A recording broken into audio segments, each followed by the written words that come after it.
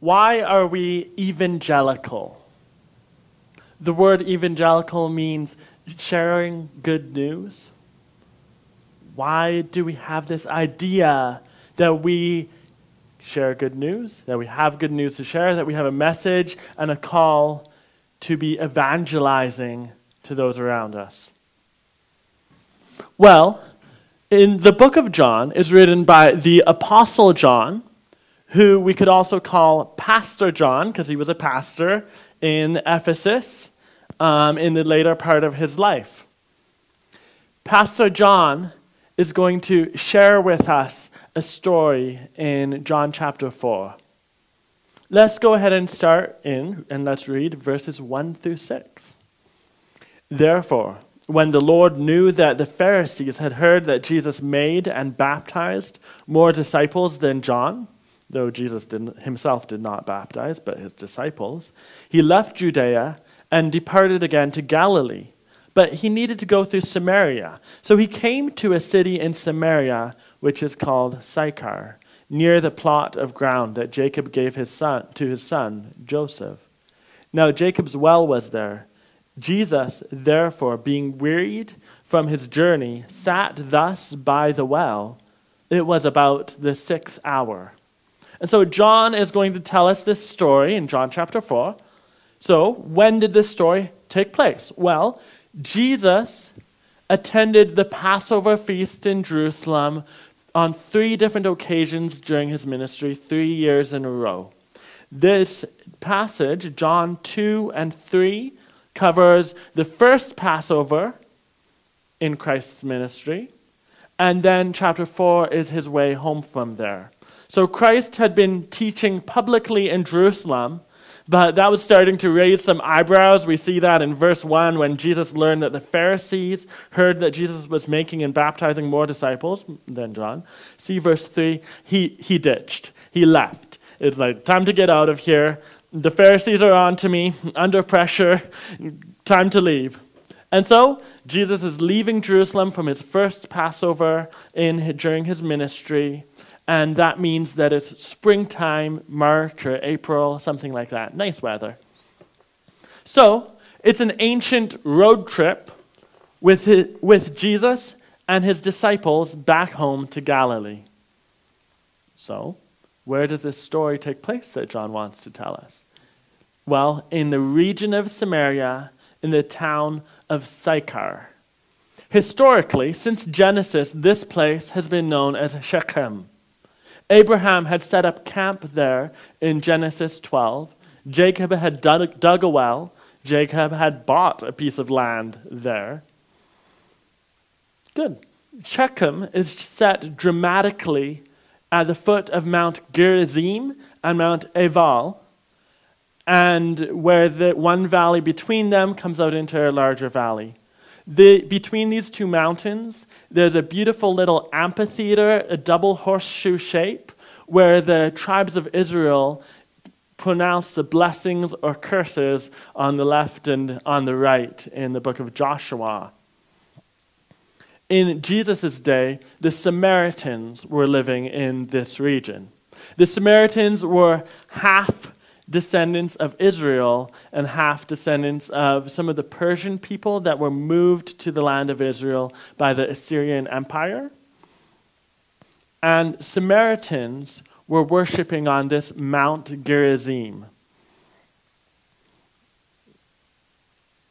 The Samaritans had half lineage from Israel and from foreign people in the Persians, and so also their religion was also kind of half-bred, where they had some of Israel's theology, but only some of it.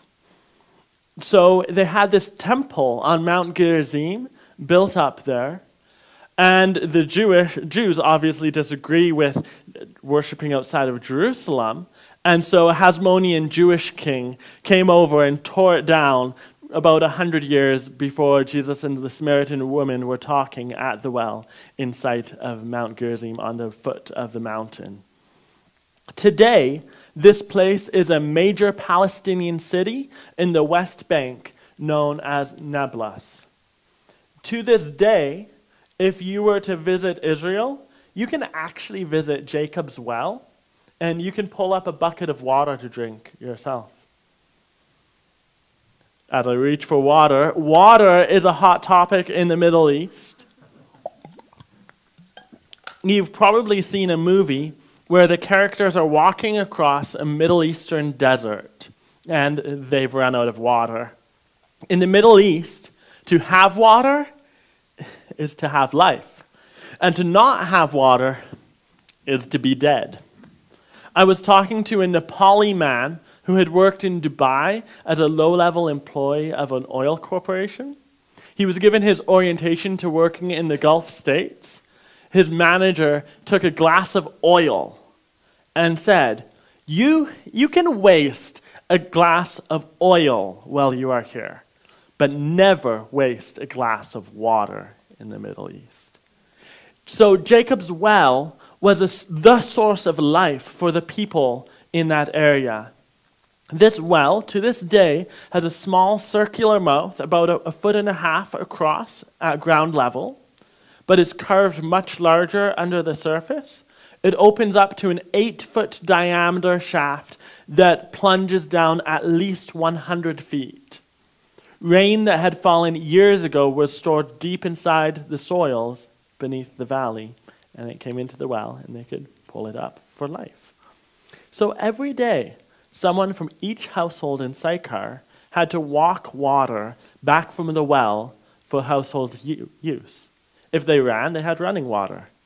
Conveniently, the well was also right on the walking trail that formed the main artery from Jerusalem through Samaria and north to Galilee and beyond.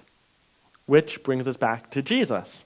Jesus and his disciples have been walking for 5 or 6 hours that day. By the time they come to the valley of Shechem, with its 2 mountains and the well along the trail. The disciples leave Jesus by himself at the well as they take a quick jaunt into Sychar to buy lunch. And so, there Jesus is, alone at the well. I don't know what exactly Jesus is thinking at this point.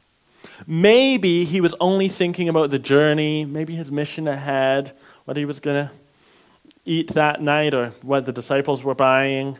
Or maybe he was looking at that well and had a conversation with God the Father in prayer. Maybe Jesus started to think about how this well had brought life to the towns here for the last 2,000 years.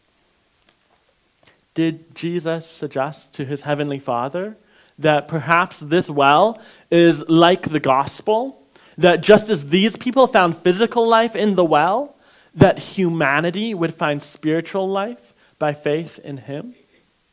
Maybe the Father whispered back, Jesus, nice idea. You should mention that idea about you, like the well. You should mention that to the next person that comes along. I don't know. I don't know if that's the conversation that the Lord had with Father God at that point. But I want us to see the similarity between the well and Christ.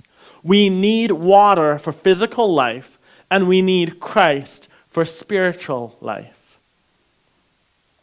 We could call Jesus the greater well where we get eternal life. Jesus is the great well. Now enters our second main character in verses 7 through 10. Let's read them. A woman of Samaria came to draw water. Jesus said to her, "Give me a drink," for his disciples had gone away into the city to buy food. Then the woman of Samaria said to him, "How is it that you, being a Jew, ask a drink from me, a Samaritan woman? For Jews have no dealings with Samaritans." Jesus answered and said to her, "If you knew the gift of God and who it is that says to you, 'Give me a drink,' you would have asked him, and he would have given you living water." So here comes a woman from the town of Sychar out to the well to fill her water pot. As she comes to the well, she sees that there's someone sitting on the well. she gets closer and sees that the man is a traveler and that he's a Jew. We will notice as they speak together how this understanding of who Jesus is, her understanding goes from, he's a Jew, to he is sir or master, to he's a prophet, to he is the Messiah and the Savior of the world. But the conversation begins when Jesus breaks the ice and asks for help. He just asks a simple question. Will you give me a drink? And she responds with some confusion because she notices the cultural difference between them and a Jew and a Samaritan. These two groups did not associate with one another, yet here is Jesus asking for water. There's some stranger danger going on here. Jews were the ones with more power in those days than the Samaritans and tended to treat them like jerks a little bit. But Jesus wasn't treating her as a Samaritan. Jesus was treating her as a human.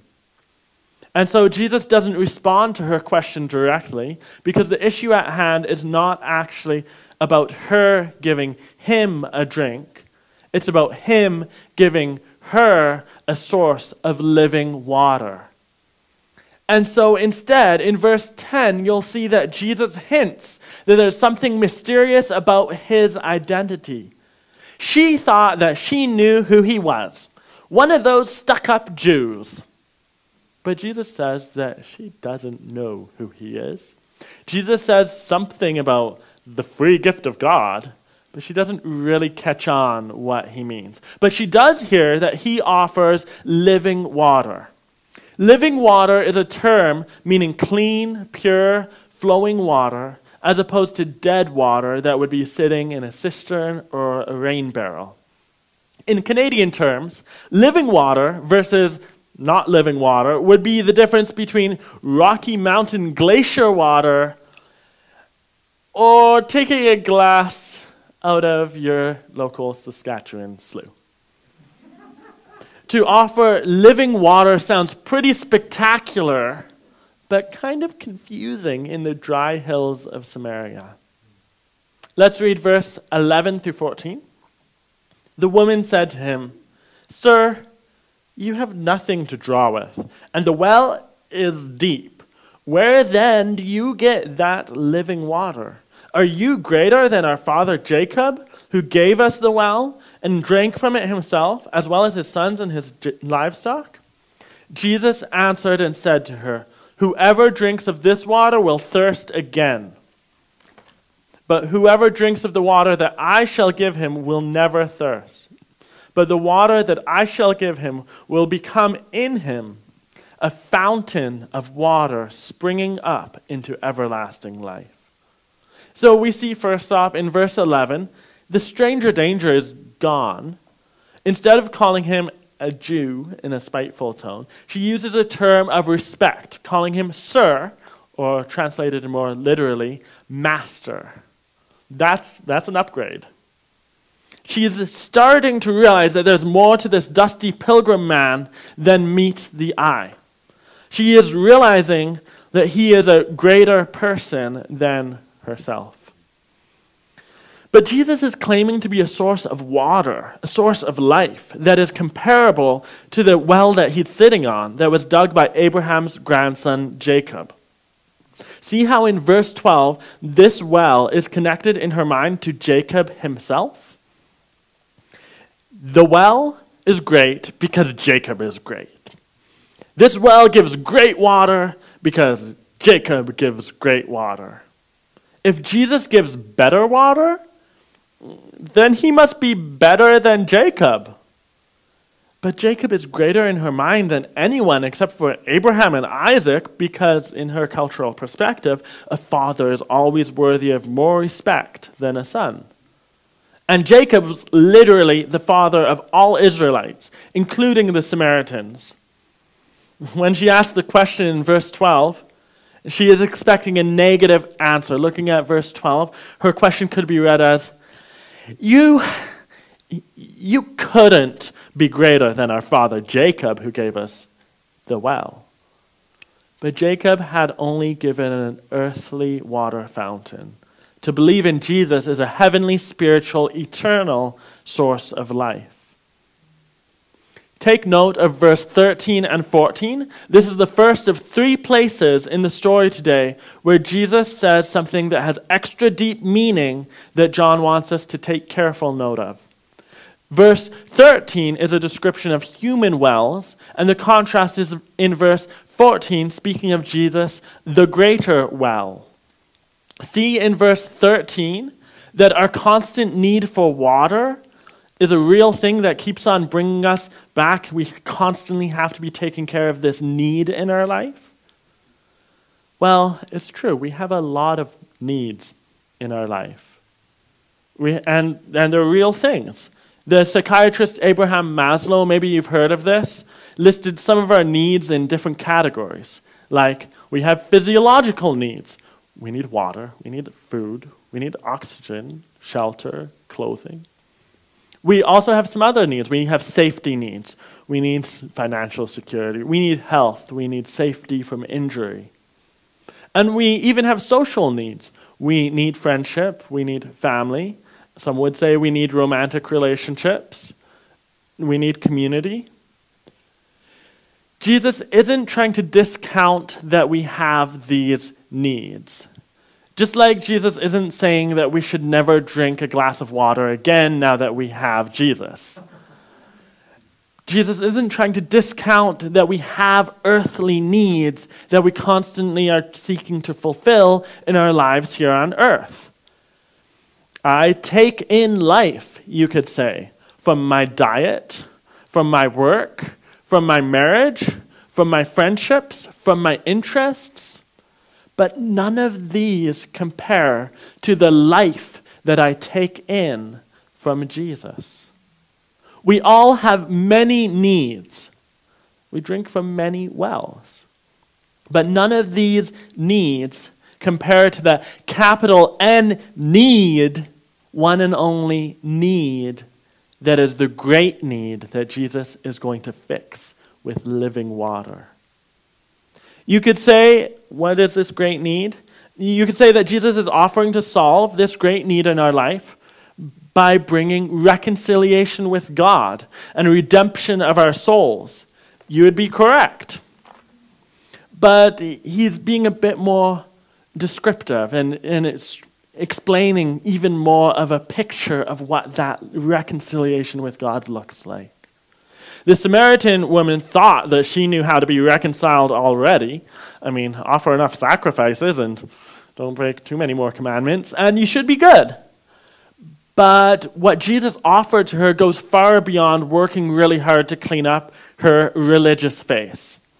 Jesus is offering her Eden in the soul. Eden in the soul. Okay, let's look at this. First, in verse 14, the Greek grammar tells us that instead of needing to continually go back to the well to drink water, once we decide to drink the living water Christ offers, we are changed forever. It's about making that decision, and it's a forever change. Instead of a constant chore of drawing more water, Christ actually opens up a well inside of us that bursts open in a fountain of eternal life.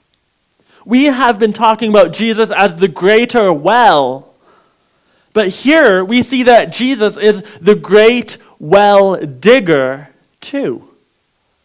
When you receive Jesus, something fundamental changes inside your very soul, and it's described as a fountain of water, a well being dug out that comes up with water.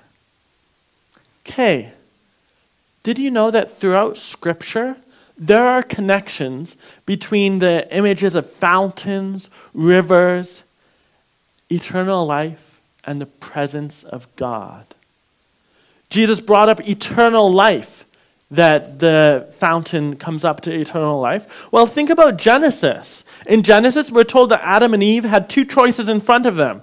They could choose the tree of sin, the tree of knowledge of good and evil, or the tree of eternal life. Humanity took the tree of sin, but the living water Jesus offers gives the everlasting life that Adam and Eve missed out on in Eden. Also, the Garden of Eden, there was water. There was rivers. Now, in our English translation, that river picture, it says the garden was watered because a mist came up out of the earth and watered the earth. But did you know that in the Greek translation that was being used in Jesus' day, it says a fountain of water came up out of the ground and became the watering mechanism for the earth in Eden? There's a fountain of water that fed that river that then became 4 rivers, watering the whole garden and watering the whole earth. God's presence was there in the garden. The garden was a place where man and God were reconciled and had fellowship. It was like a temple where man would go and meet the very presence of God. And so, perhaps, does it seem like this fountain of water might be coming from the very presence of God in the Garden of Eden? The reason why I suggest this is because of Ezekiel and Revelation. Because if you look in Ezekiel 47, there's a vision of Israel at a time where the throne of God is in Jerusalem, and a river is coming from the throne and coming from the temple, and wherever the water flows, this river of water, everything dead comes to life. Also, in Revelation 22, there is a vision of the eternal state where a pure river of living water is flowing out from the throne of Jesus. And again, its water brings life to everything it touches. And so from the throne of Jesus, the very presence of God, there's this fountain, there's this river of living water that brings life to everything it touches. So, according to Jesus, our human hearts can either be dry deserts or have a fountain dug into it that gives out life-giving water gushing out from inside. So, is that something that's just like a human level? Like, oh man, if I just pep talk enough, then I'll have this fountain inside of me? No, we're talking about the very presence of God. Why do I say that? Well, it's on Jesus' mind. Let's see what he says on the topic. Turn a couple pages to the right. John 7, 37 through 39. John 7, 37 through 39. It reads, "On the last day, the great day of the feast, Jesus stood and cried out, saying, 'If anyone thirsts, let him come to me and drink. He who believes in me, as the scripture has said, out of his heart will flow rivers of living water.' But this he spoke concerning the Spirit, whom those believing in him would receive. For the Holy Spirit was not yet given, because Jesus was not yet glorified." The beauty of the new covenant, the beauty of being a believer in Jesus, is that with living water, God doesn't stay outside. God's presence, made tangible by the Holy Spirit, moves in to live in the deepest part of our soul, which is called our spirit. The Christian soul is like a palace for Jesus the King. The throne, his throne, is set up in our heart. And wherever the throne of God is, there is a river of living water flowing from it. In Samaria, they called Jacob's well the fountain of Jacob. Jacob dug a well in the earth, and it gave life to the towns in the area. Jesus is the great well digger, greater than Jacob. And whoever drinks in Jesus will have the fountain of the Holy Spirit, the fountain of the presence of God bursting up inside their heart. Makes me thirsty.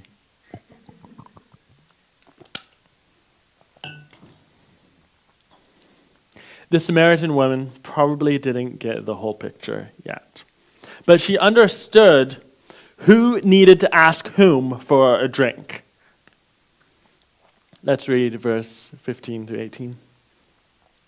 The woman said to him, "Sir, give me this water, that I may not thirst, nor come here to draw." Jesus said to her, "Go, call your husband and come here." The woman answered and said, "I have no husband." Jesus said to her, "You have well said, 'I have no husband.' For you have had 5 husbands, and the one you have now is not your husband. You spoke truly." So we see in verse 15, this girl is ready to receive. Jesus said that he could address her biggest need. She knew she has lots of needs, and anything that could help, she wanted. But Jesus asks her to bring her husband. Why did he do that? Remember, a woman in a traditional culture is closely tied to her home and to her man. It would be assumed that she's married, and in a marriage, it's important to talk through all major life decisions together. So when Jesus says to bring her husband into the conversation, on one level, he is saying, okay, we're talking about a big decision. Let's bring your husband into the conversation so that you two can be on the same page. You two can hear the gospel together. If a married woman keeps her husband out of a question, it probably means that it's not a big deal. It's just a minor side note. So Jesus is saying the decision to believe in Jesus can't be a footnote or a tangent in our lives. Jesus is not looking to be anyone's side hobby. When we encounter Jesus, he demands all of us to show up, come to the conversation. When it comes to having God in our lives, all the cards need to be on the table. He is not just looking for your best. He is looking for your best and your worst. He is looking for your future and your past. And he is looking for everything in between. And so Jesus is saying, hey, it's been a nice chat, but what you want me to do for you requires you to bring your whole life into this conversation. So in verse 17, she explained, well, I'm alone. I'm a single. And Jesus says, man, you are so alone in this world. Your history speaks of a lot of desperate and a lot of dysfunction. I know you. I know where you've been and the choices you've made. I know just how out of control your messy life has been. None of us have anything much to offer to God. All of us have problems. Some of us have problems more obvious than others. This gal was definitely known as a girl with problems. She needed a dad. She needed a man. She needed God. Pause there for a moment.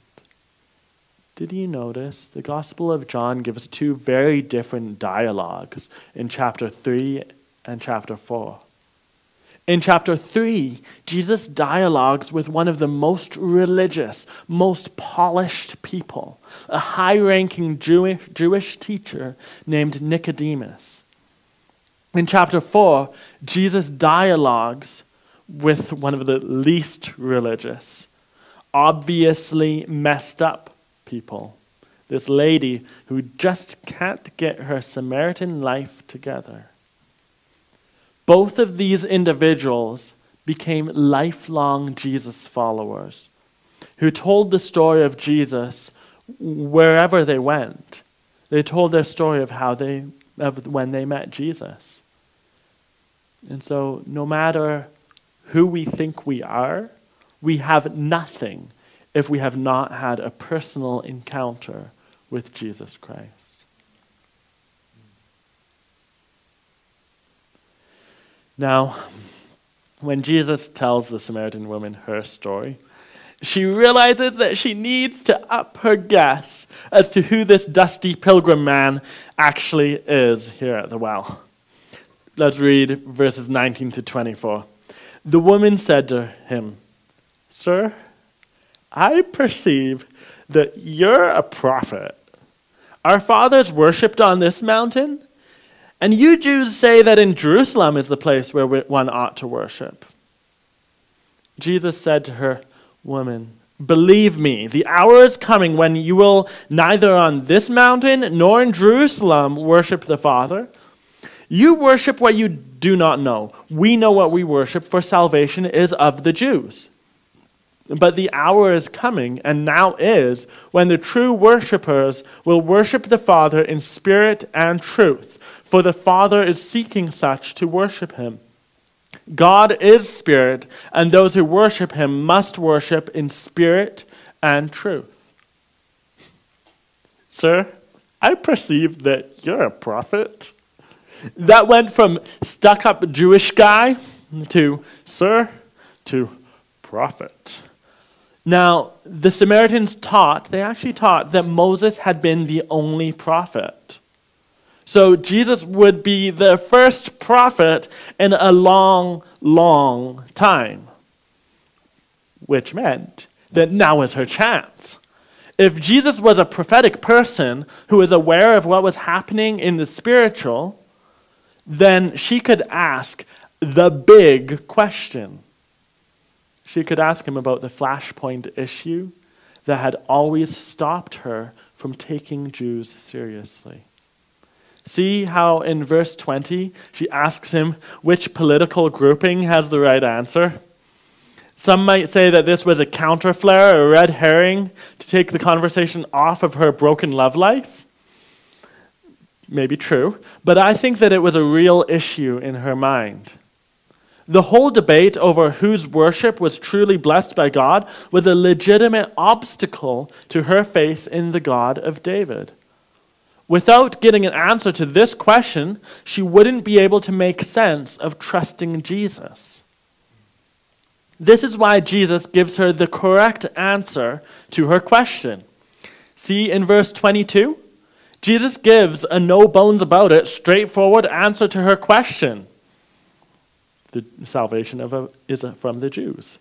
There are real answers to even the hottest topics debated in the public square today. And Jesus knows them. But often, the best answer is not answer A or answer B, but a more nuanced answer called answer C. Answer A, to sacrifice at an altar on Mount Gerizim in Samaria, that was a bad answer. Answer B, to sacrifice at the temple in Jerusalem, that's a better answer. Answer C, the real answer was that worship was going to be revolutionized because Jesus, the Messiah, was here. Verses 23 and 24 are the second of three places in the story today where Jesus says something that has extra deep meaning that John wants us to take careful note of. A few things to notice, repeated, emphasized in verses 23 and 24. First, the hour is coming. Things are going to change. The Lamb of God was being prepared. The Spirit of God would soon be poured into the hearts of believers. The mission to take the word to the world would soon start. So the hour was coming when everything changed. But point two, many might worship, but only those who passed two tests would authentically be worshiping God. The first test is that authentic God worshipers must be worshiping in spirit. To worship in spirit means to focus on invisible, spiritual things rather than physical, tangible things in our worship. This is one of the biggest differences between New Testament worship and Old Testament worship. And to this day, this is a guiding principle in our worship. Our worship should be kept simple externally, physically, so as to leave room for a spiritual focus. To worship in spirit means to worship from the deepest part of who we are as human. It's more than passion. It's more than emotion. But it's not less than those things. The second test is that authentic God worshippers must be worshiping in truth. We worship the God who cannot lie. As we worship God, if our worship doesn't correspond to truth, our worship cannot be received as authentic worship. This is why knowledge is necessary for Christian worship. Unless we study the truth of God diligently, our worship could be disqualified. If we don't know anything about God, how would we worship him? This is why we constantly seek the Lord in his word. Did you notice that in verse 23, the Father is seeking people who will worship him authentically? God desires, notice that word seek. God desires us to know him and to worship him authentically, to worship him spiritually. God is recruiting worshipers now. The job posting has gone public. And this Samaritan woman is being sought out to be a worshiper. And God is asking you to be his worshiper. So, will we respond to him?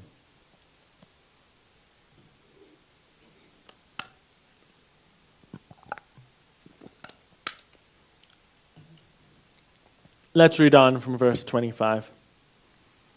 The woman said to him, I know that Messiah is coming, who is called Christ. When he comes, he will tell us all things. Jesus said to her, I who speak to you am he. And at this point, his disciples came, and they marveled that he talked with a woman. Yet no one said, what do you seek? Or why are you talking with her? The woman then dropped her water pot, left her water pot, went her way into the city, and said to the men, come, see a man who told me all things I ever did. Could this be the Christ? Then they went out of the city and came to him. So at this point, the Samaritan woman realizes that she has found the true Messiah. So she drops her water pot and runs into her town to share the good news with everyone so they can encounter Jesus too. The Apostle John, Pastor John, isn't quite done his story for us yet. He hasn't quite driven home all the points that he wants for us as Christians to take from this day. And so let's read verses 31 through 38. In the meantime, his disciples urged him, saying, Rabbi, eat.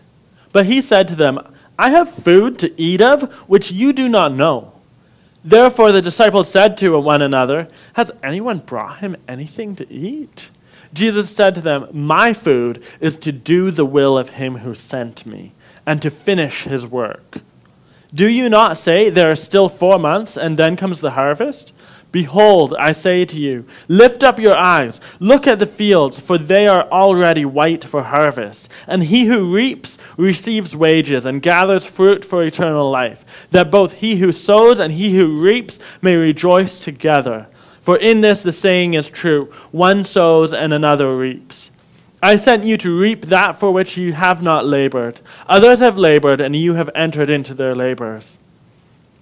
So, talking with a Samaritan woman, Jesus was thirsty for water, but spoke of living water.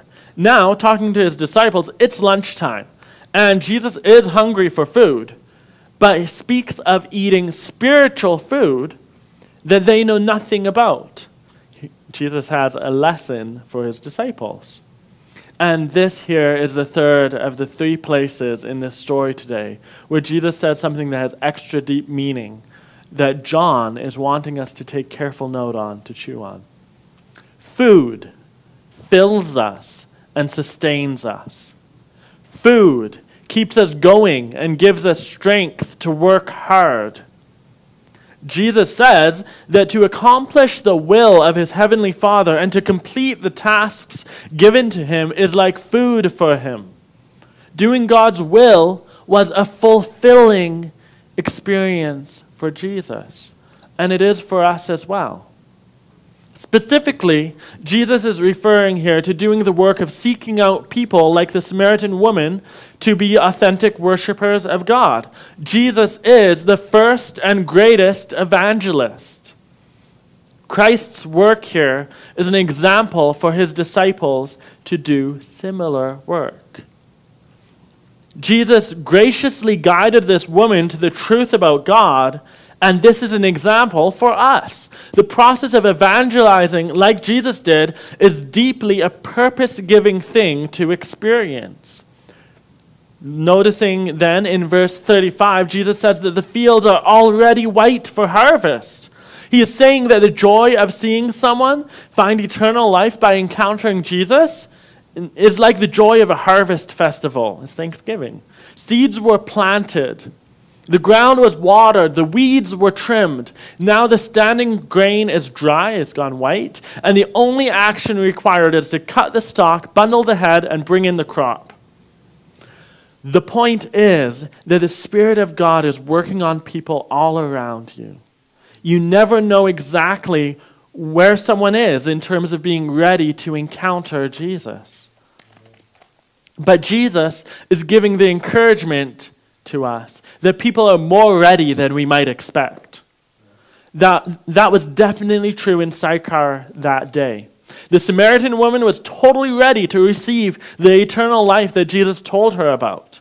And now the whole town was going to be coming out to meet Jesus too. And so Jesus is kind of prepping his disciples, training them to always be ready to give an answer for their faith. You know, there are many people who do not know about the eternal life that Jesus offers. And they would be ready to hear and respond if they knew.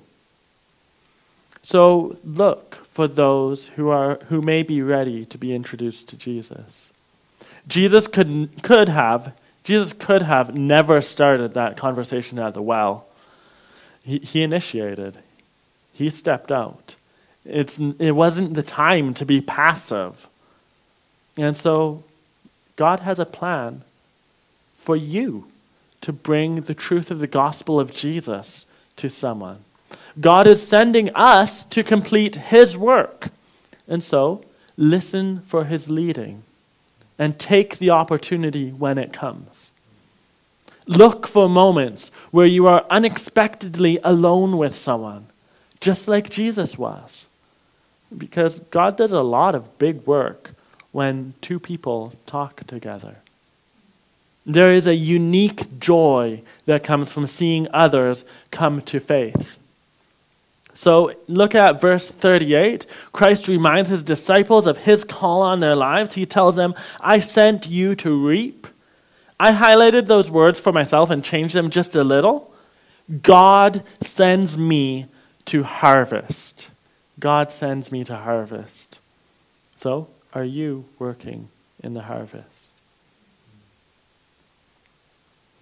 The final verses we will read today read much like the missions of the apostles throughout the book of Acts. Verse 39. And many of the Samaritans of that city believed in him because of the word of the woman who testified, he told me all I ever did. So when the Samaritans had come to him, they urged him to stay with them. And he stayed there 2 days. And many more believed because of his own word. Then they said to the woman, now we believe, not because of what you said, for we ourselves have heard him, and we know that this is indeed the Christ, the Savior of the world. After spending 2 days with Jesus, getting to know him, the conclusion is that this is indeed the Christ, the Savior of the world. If Jesus is the Savior of the world and the Savior of Samaria, then Jesus is definitely the Savior of Regina and of Saskatchewan. But the gift of God needs to be opened by us personally, individually. In the end, our great need is between us and Jesus himself, one-on-one. We all pull water from many wells, but Jesus is the greatest well. Jesus is the great well digger who opens fountains of living water in our souls.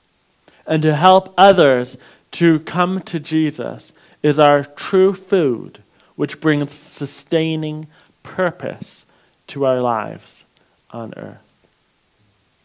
Let's stand to close the service.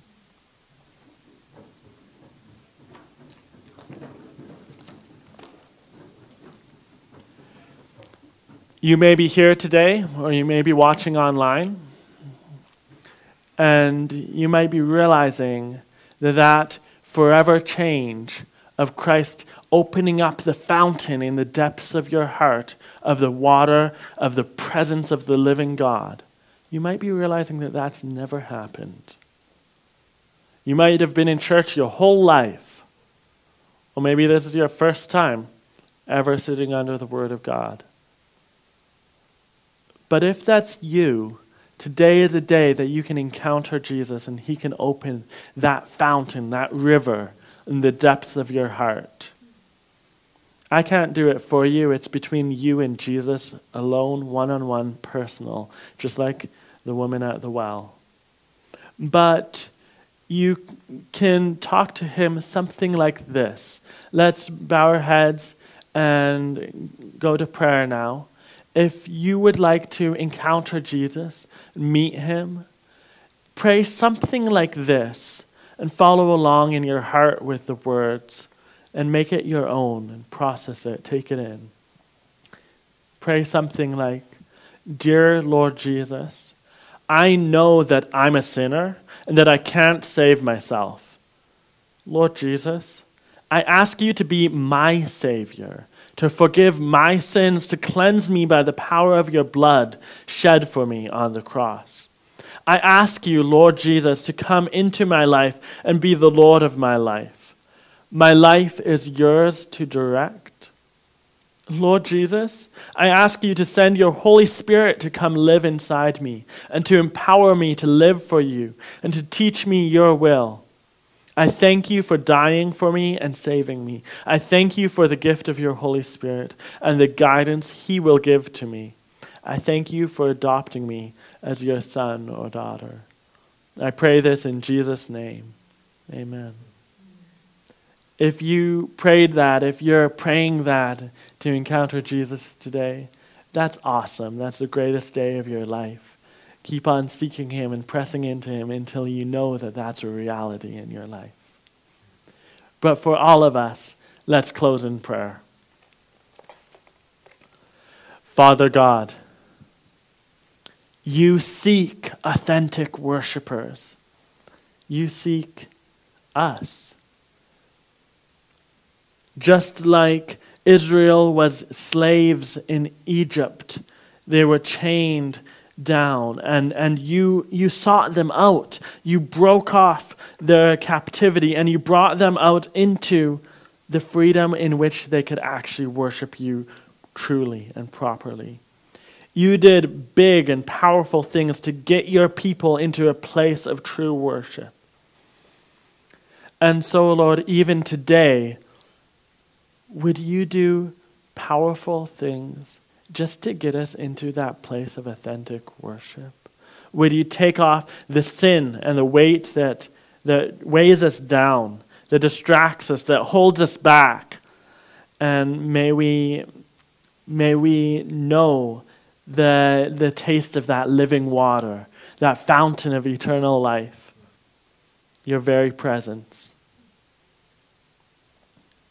And so, Lord, we thank you for your Spirit. We thank you for your presence. We thank you for your grace And for your goodness, you are the well, you are the well digger. And to represent you, to do your will, is our true fulfillment, our true purpose, and our true food. And so, Lord, we bring ourselves to you. We bring our whole lives onto the table. Take off. We repent of anything that holds us back from your will in our lives. Use us, Lord, to seek out people to be authentic worshipers in spirit and in truth. We love you. We're your people. We praise you. In Jesus' name we pray.